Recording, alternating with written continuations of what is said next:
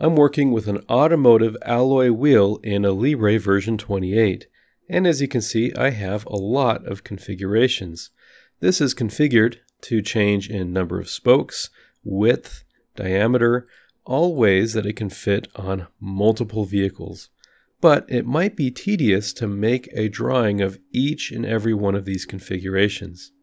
But I think it's simple work when we use the tools available in version 28. I'll save and make a drawing.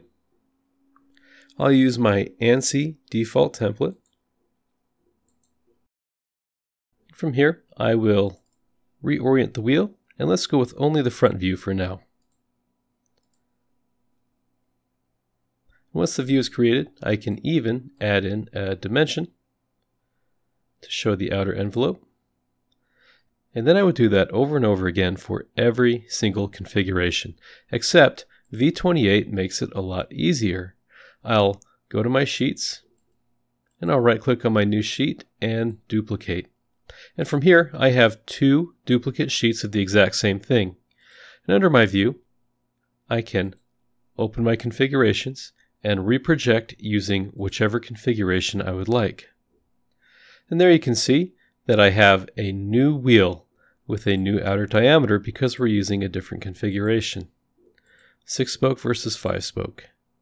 And just like that, we can make a lot of standard drawings for every configuration that we have. And this works across views that are dimensioned and multiple.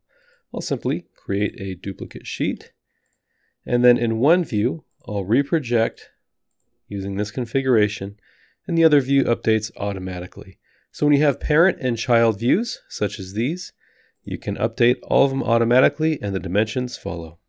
This is just one of many possible use cases for using duplicate sheets. We can't wait to see how you're going to use these new tools.